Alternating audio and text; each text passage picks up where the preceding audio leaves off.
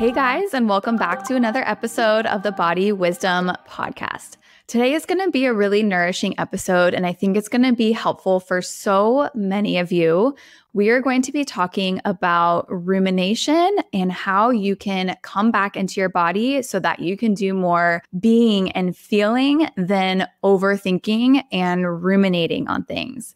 And we're going to get into a bit of neuroplasticity as well, because that is truly how you are going to be able to go from feeling like you are overthinking everything, feeling like you're stuck in these negative, mostly negative thought loops, analyzing situations that have been going on for maybe even months, weeks, years, and moving more into an embodied place within yourself. And what really inspired this conversation today is I've been talking about this a lot with my clients. We've been talking so much about rumination, why we overthink so much about things, and why it can sometimes be so difficult to move from overthinking into feeling and into surrendering into those sensations that often come with ruminating. And I also did a poll on Instagram a few days ago where I asked you all, how often do you find yourselves ruminating on things? And nobody voted never. And I appreciate that honesty because, we are human and we do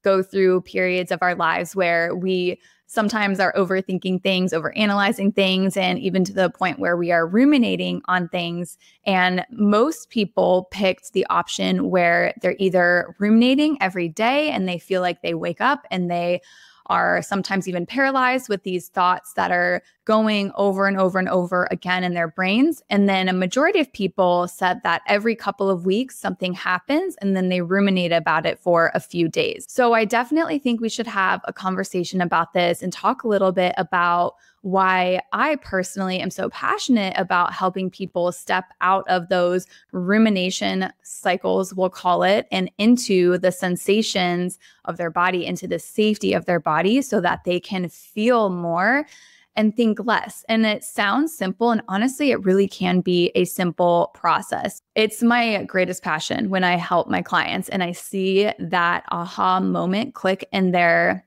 brains and in their bodies when they are overthinking things and step into more safety in their body, and how much that really just changes their lives. And it's not a perfect process. It's not like we are trying to move into this place where we never overthinking things, but being able to recognize when overthinking and rumination is taking over and how they can soothe their bodies so that they can step more into feeling. And like I mentioned, we're going to talk a lot about neuroplasticity today because in order to change our behaviors, we have to be aware of the process of neuroplasticity, which is the process that your brain goes through when it creates new pathways. And I could talk about neuroplasticity for days. If you don't know this already, I am an occupational therapist and I have been studying and practicing OT for over a decade. One of my biggest passions and where I started in my career 10 years ago was with adults and neurological disorders. I learned so much about neuroplasticity during that time, and just a little bit of a breakdown of, just so you know, why an occupational therapist, somebody that has worked with adults in neuro rehab is what it's called, and why I help people that have gone through trauma or any kind of experience in life, and how we are able to create new neural pathways in their brains so that they can feel more embodied, because it really is such a connection. The work that I do with my clients that have experienced a spinal cord injury or a brain injury often looks a little different than how I work with women with embodiment, but there is a lot of crossover, and it's just really interesting to know about. So when you experience, let's say, a brain injury or a stroke, there is damage done to your brain. Depending on where exactly the stroke or the brain injury happened, it's going to damage certain parts of your brain, either through blunt force or through, when you have a stroke, there's a blockage in blood flow to that specific part of your brain. And it's going to affect people in various ways because if you don't know this already, our brain is very complex. There are different areas of our brain that are responsible for movement, thinking, feeling, swallowing, so many body functions that you don't even think about.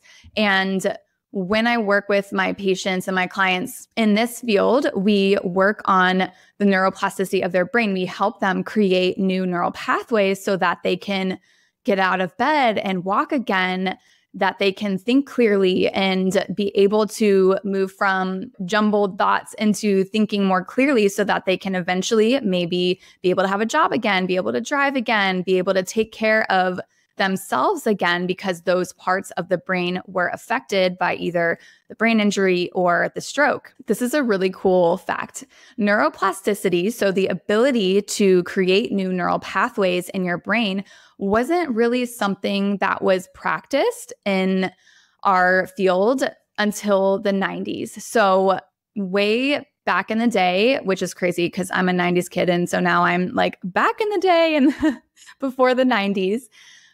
Oftentimes, when somebody had a brain injury or a stroke, it was, okay, you need to be on bed rest, ease into activity, don't do too much, because at that point in time, we didn't think that our brains could change. Nowadays, if you are in the field of medicine or if you have been with a loved one that has experienced a brain injury or stroke or spinal cord injury, we are getting those patients up out of bed as soon as they are medically cleared, as soon as the neurologist has been able to see that they have been stabilized and that other parts of their body are safe enough to get out of bed. It's like sometimes within hours, we go to the patient's room, get them out of bed, get them moving so that we can take advantage of the early mobility and take advantage of the healing that can partake in the brain in these very early stages. It's very critical. So when you think about that kind of trauma to the brain, that can sometimes be a little bit more obvious. It's really obvious when you have a stroke or a brain injury that there has been some damage done to the brain. However, trauma and various life issues that we go through, and I really am trying to think of a different word of trauma because sometimes I think that people can often believe, well, I've never been through anything traumatic. They think, I don't necessarily believe that I have been through anything traumatic, so that might not resonate with me. However, it's really just anything in life. Our brains are so malleable for the first 26 years of our lives.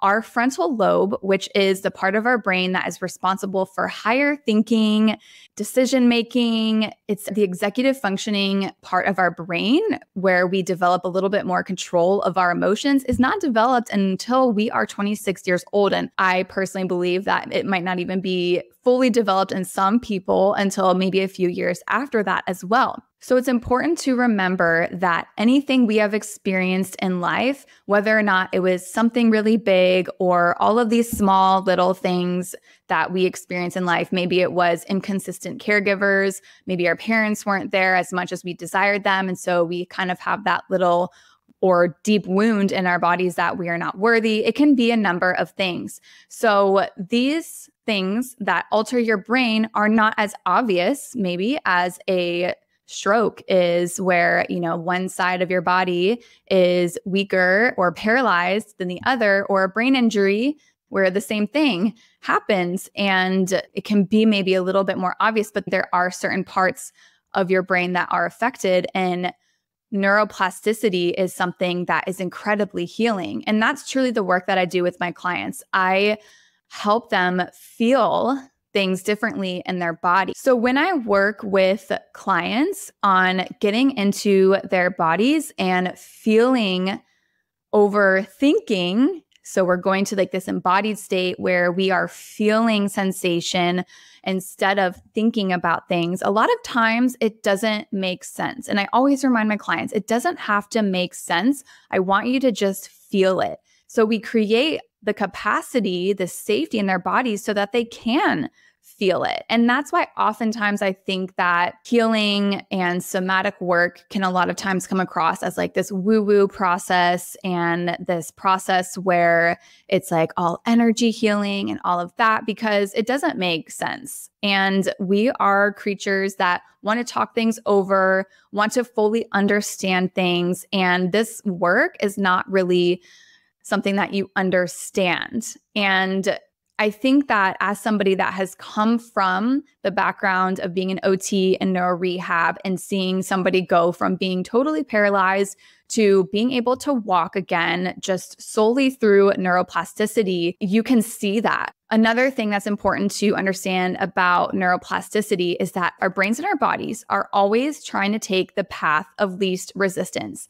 That way we can focus on other things like getting food, healing, doing things for ourselves. We're always kind of taking this path of least resistance. So our brains and our nervous systems will continue to choose things that are comfortable versus and familiar versus doing something totally different. And we're going to talk about that here in a little bit, because I first want to talk about rumination and overthinking and what that all means, because I know that so many of you find yourselves in these cycles of ruminating on things. And I know that there have been certain things that I've gone through in life that I have ruminated on, and you kind of just want to feel this relief. And the relief is by going from your head and into your body. So the definition of rumination is a deep or considered thought about something. So rumination is analyzing things in your mind. It's a cerebral process. It's a process where maybe something happened to you where you went through a breakup, or something happened at work and you can't stop thinking about it, and you're overthinking and you're thinking about what happened and you're replaying it in your mind over and over again, and you're thinking about what happened a month ago and kind of like trying to piece that together. And it's just this overthinking thought. And I don't know if you've noticed this, but it doesn't take you anywhere. Ruminating about things and overanalyzing things is going to maybe bring you a little bit of awareness about some wounds that you have, but it's not really going to take you anywhere, because it's a cognitive process that you're up in your mind and your body desires to feel. Your body wants to feel the sensations that are accompanied with what happened in the event. And those sensations can be scary. And they can feel overwhelming because they're very visceral. It's a lot to hold in your body. And this is the work that I do with my clients, is creating that capacity for them to feel and tolerate these sensations so that they can just process all of this through their body. And when you're ruminating on something, you are procrastinating the process of feeling and feeling those emotions, those sensations in your body. And so we go through these thought loops. We intellectualize every little thing. We call our friends and want to talk about what happened, what we think happened, who we think is in the wrong. We just want to talk about things over and over again, because that delays the process of us dropping into our bodies and feeling those sensations. Because often what sparks that rumination is like maybe a wound was scratched. Maybe something happened that kind of bumped up against a core wound that we have. So we think about it over and over again so we don't have to feel it. And this is, again, why sometimes people, and I'm never going to talk bad about traditional talk therapy, it's not that, but people do kind of plateau in talk therapy because it's really just addressing your thought patterns. And I think what's really cool is that there are a lot of therapists that are including somatic work into their therapy sessions. So that's really cool. But if you feel like you have really plateaued in talk therapy and you're not really seeing much improvement in your life, it's because you're just talking about the problems and you're not being able to feel it and move it in your body. I think it can be relieving when you understand that this rumination is just a deep pathway in your brain that you have often gone down to avoid your feelings. And by feelings, I mean the sensations in your body, those felt senses that accompany an emotion. So that can sometimes just bring immediate relief because okay, this is just an old pathway in my brain that I've gone down so often. So tying this again back into when we are talking about neuroplasticity and how our bodies take the path of least resistance, we go down those familiar pathways of rumination, avoiding our feelings, avoiding those sensations because it's comfortable. Have you ever driven down a road before where it's so familiar? Maybe it's your neighborhood that you've lived in for over 10 years, and it's like, where every little groove in the road is, exactly when to turn. You probably could do it with your eyes closed. Obviously, we're not going to do that. Or just like really zoned out and you're like, how did I even get here? It's because that road is so familiar. But then let's say you go on vacation and you're in a rental car and you're driving down a road you've never been on before and it's at night.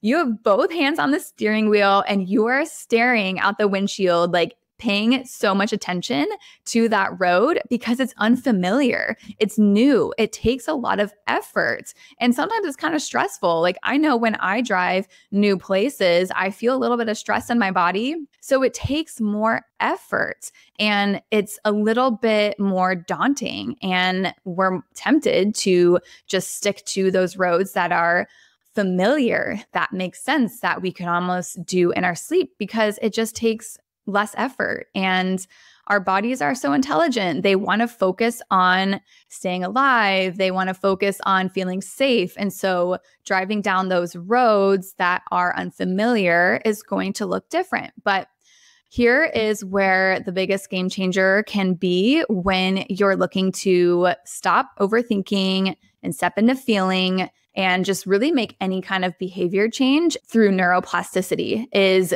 you might notice yourself driving down that familiar road. You might notice yourself maybe thinking about a situation for days and avoiding the thinking process of it. And you're going to start to recognize when you're driving down that road. But it takes effort. You got to reverse out of that road and choose the new pathway of driving down a road that maybe is dark, requires a little bit more effort, and can be a little bit scary at first.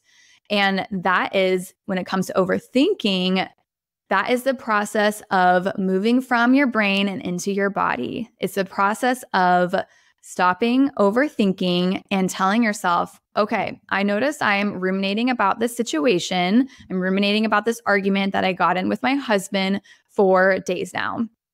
Let me stop and think. Let me reverse out of that road that I usually go down that's really familiar, that's just ruminating over and over and over again, calling my friends, calling my mom, calling my sister, telling them all about this event. Let me reverse out of here and go down the road of feeling. So it's a process, and it doesn't mean you're just going to automatically pick that new pathway because it takes time. It takes time to get to know this road. It takes time to maybe even build this road. Maybe it's a gravel road and it's turning into a paved road. And we just have to start with first getting the weeds out of the way and laying the gravel down and then the dirt down and then the actual road down. It takes time to create these new neural pathways. But the first step is kind of recognizing when you're going down that old familiar pathway of rumination, when you're just spending days thinking about something. It's because you are avoiding sensation, you're avoiding the feeling. And when you go down this new pathway of feeling and being in your body, it's not going to make logical sense. You're not going to be able to just like talk your way into it. It's more of a feeling of just feeling the sensations in your body, and you will be flooded with peace. You will be able to release some of those kind of grip that your brain had on wanting to overthink the situation. And often when we are overthinking, we also feel like that gives us some level of control.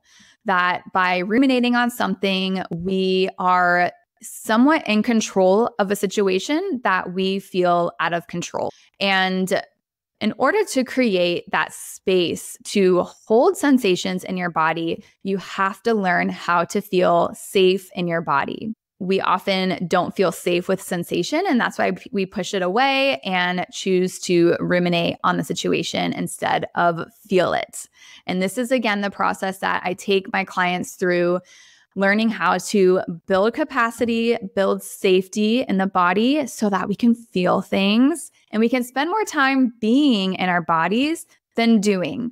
Because overthinking, it's not productive. It can feel productive. It can feel like you're accomplishing something because you're in control, you're thinking about something, but it's not productive. It's not getting you anywhere. And what's actually going to get you to that peaceful feeling that you're desiring, that feeling of freedom, that feeling of embodiment, is by holding sensation in your body. It's by creating safety within. And that's just kind of the tip of the iceberg of all the work that I do with my clients. But I hope that this example made sense on how an occupational therapist with a background in neuro rehab and helping patients for many, many years be able to create those new neural pathways in their brain after a spinal cord injury, stroke, brain injury, and how that translates to healing from trauma and creating new neural pathways in your brain after a trauma, or just, again, a lifetime of ups and downs of life. Because let's be honest, it's 2024 now. I think we can all agree that this life is not easy. There's things that happen. We see it on the news all the time. We see things on our phones. We are constantly inundated with traumatic things. And even just going out in the community, sometimes there's things that can happen that can be really traumatic, and it can totally alter your brain. And I think that this is just important to know, that when you are healing and when you are stepping into the safety of your body, it's not supposed to make sense. And that's not because it's a woo-woo process at all. It's not at all. It is something that is actually a process, and it's something that is so healing and helpful, and something that I think more and more people are starting to open up to, and it's just becoming like a normal thing, and it's not seen as such like a woo-woo thing. It's just normal. I really, truly hope that this helps you learn that when you are ruminating about something, it's just a sign that you are not feeling safe with feeling the sensations in your body that are associated with whatever wound this scratched up again. And so if you're desiring to learn how to cultivate that sense of safety within, that is a conversation that we can talk about, because through my one-on-one programs, my group programs, you can learn how to cultivate the sense of safety in your body so that you can create the new neural pathways where you choose the feeling over the thinking and doing and being, air quotes, productive,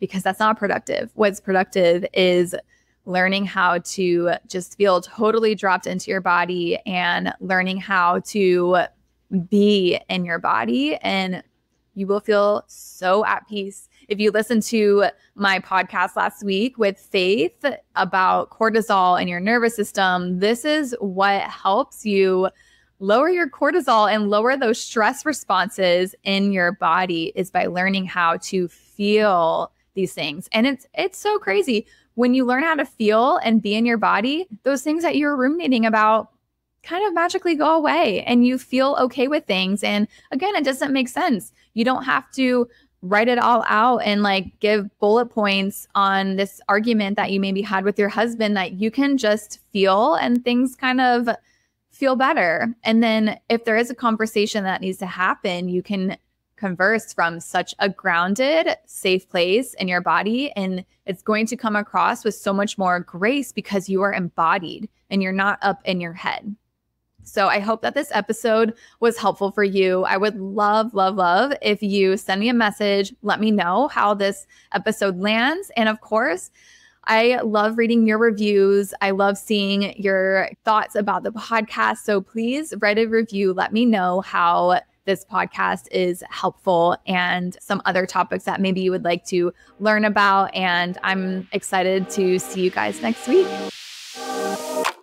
Okay, my loves, thank you so much for listening to today's episode. I really love hearing from you all about how the show resonated with you, and would love it if you sent me a DM on Instagram to @HerBodyWisdom to keep the convo going. If you are loving the show, it would mean so much to me if you left a quick rating and review on Apple or Spotify. Thank you so much for listening. Catch you next time.